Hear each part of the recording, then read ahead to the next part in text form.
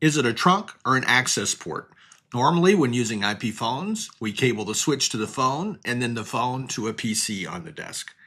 But the config is going to make you think, well, it's uncertain whether that's an access port or a trunk port. In this video, we'll explore all of that. Let's jump in. My videos here at the channel match the organization of the books. In the book, there's a section on VLAN and VLAN trunking, configuration, and verification, and I broke that down into 4 separate videos here at the YouTube channel. We're on the 3rd one that I've labeled 2C in order, and it says trunks to IP phones. And you might think, oh, that gives away. It must be a trunk.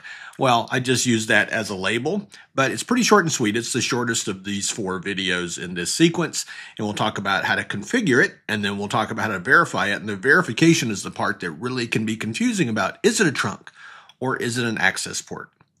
As always, stay to the end, and I'll give you some study group comments, like my advice on where to focus on this topic after this video. I'll give you some review and revision tips for what you can do from here at the channel and also what you can do from the books. All right, let's go. Let's start by talking about these voice ports, but let's compare them to ports with just one endpoint, like a PC. So the big blue rectangle represents a switch. It's just spread out to make it more visible. We've got 6 ports listed up there at the top, and each of them are connected to a PC. All right, typical. And then if you think about the config, let's just say we wanted all 6 of those PCs in the same VLAN, VLAN 101. So we create the VLAN, and then with interface subcommands, the first command here, switch port mode access, says be an access port. And the second command says when an access port, this interface is in VLAN 101, so that's the config for port 1, and we'd have the same equivalent config for the rest of the ports there. So that's a typical access port configuration. Now let's talk about the cabling for a moment here. We've got the switch, and you've got a long cable run from the switch in the wiring closet all the way out to the cubicle or the desktop where you've got this wall plate. That's where that cabling stops. Then you've got a short patch cable that connects from the wall plate out to the PC, maybe a meter or 2 long, that kind of thing. So that's where the cabling runs. Now, when you've got an IP phone, here's what you do. You've got that same wall plate in the same cubicle or office, but you cable, the short patch cable in the cubicle to the phone. The phone actually has a 2-port switch underneath it in the bottom of the device, and you plug in to one port in the switch, and then you take another patch cable and plug it into a PC. So now you've got 2 devices connected to the same switch port, and it takes a little more thought about what you configure here. Now, by the way, I've never really defined what an IP phone is yet, so it's a phone device, and it's created so that it connects to Ethernet and uses IP packets to send and receive the data that comprises the voice. So you use it like a telephone, but it uses TCP/IP. All right, so the configuration for this thing, you might think, all right, well, maybe we configure it just like we do with PCs. It's a data device in that it sends IP packets. Well, that is an option. You could configure just like we saw that earlier sample with an access port. We create the VLAN, we get into each interface, tell it be an access port and be in VLAN 101, and you're done. Just turns out that's not the recommended configuration. Instead, there's a big config concept that separates the PCs from the phones, all right? And if you hear separate, you want to think VLANs. So by design, what Cisco recommends is that the PCs be in one VLAN, say VLAN 101, and the phones be in a second VLAN. And I've built this concept diagram just to show them separated. I'm not suggesting we recable what I just talked about. They're still sharing a cable, each phone and PC, but we want the phones to be in a separate VLAN like VLAN 102. All right, so for the data VLAN, traditional devices, 101, they're all going to be in one subnet, call it subnet A for the sake of discussion. And when we configure the port to signify that, it's the traditional command switch port access VLAN 101.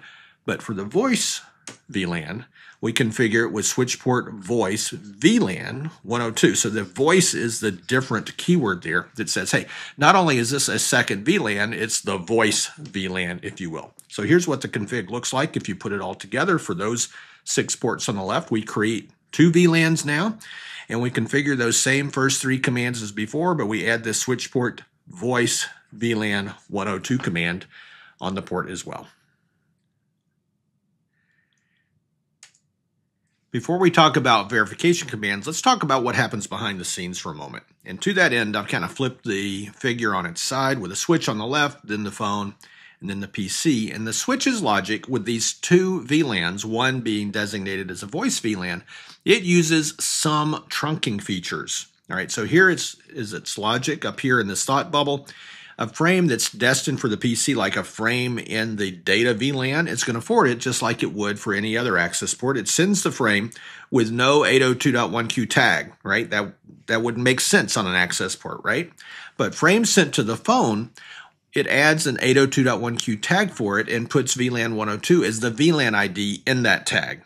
And the logic then at the phone, who has an embedded switch, is this. If the frame arrives untagged, forward it to the PC, but if it arrives tagged with VLAN 102, clearly it's meant for me, and process the frame. All right, so it's that kind of logic. So here's a frame that's in VLAN 101, so it's untagged, gets to the phone, and the phone forwards down to the PC. Next one is a voice packet, so it's got an 802.1q header added by the switch.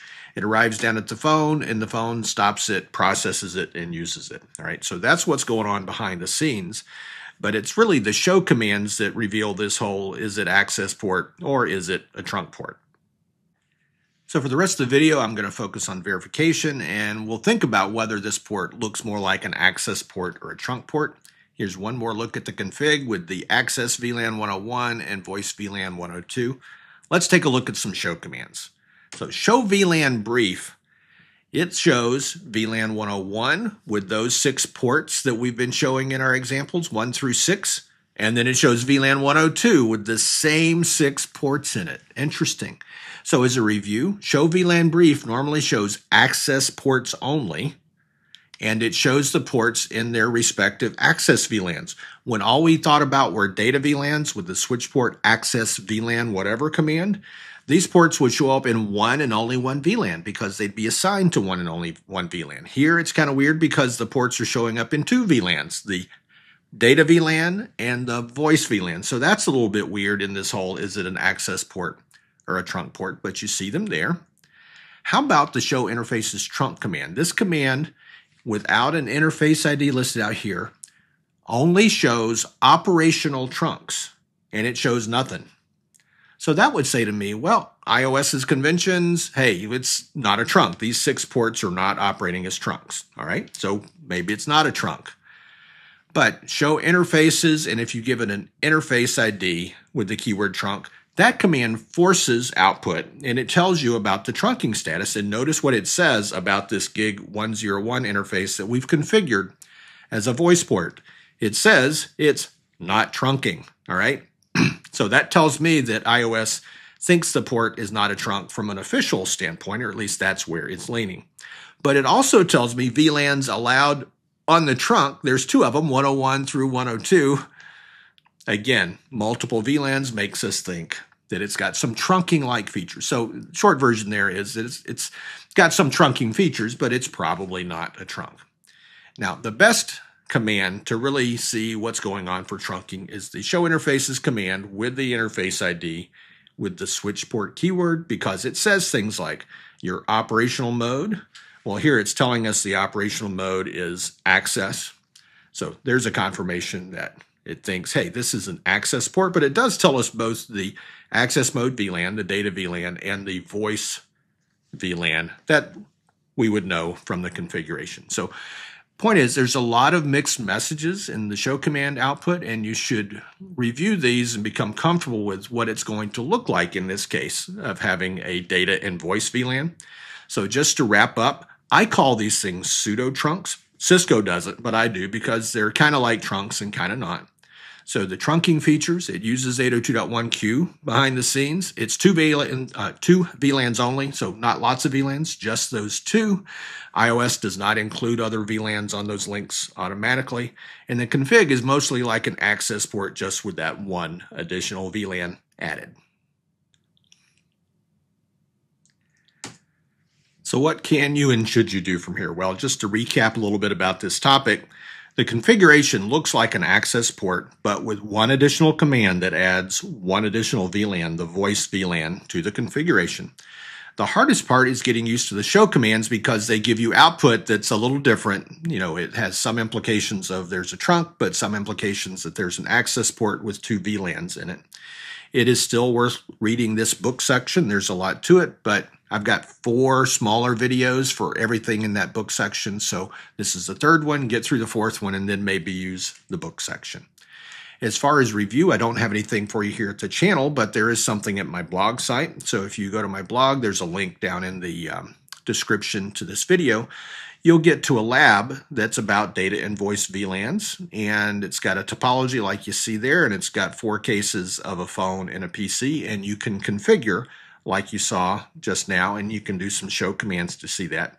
Interestingly enough, in that lab, there's an extra packet tracer file you can download in the verification section, and that one's got a pre-configured call manager express that would let you actually simulate picking up the handset on the phone and making a phone call and seeing the phone call work if you want to play around with that. But you know, more directly, you want to get used to the show commands and the configuration from the command line interface on these switches, all right? And then again, just check out the book, that book section, once you get finished with all these videos related to configuring and verifying VLANs and VLAN trunks. Hope you enjoyed the video. If you're ready for the next one, click on the left and you'll move on to the video about VLAN trunking protocol, or VTP. On the right, it's a link to one of those earlier labs, the one about access ports, to get that down before you then think about configuring voice ports. Hey, thanks for hanging out. I'll talk to you soon.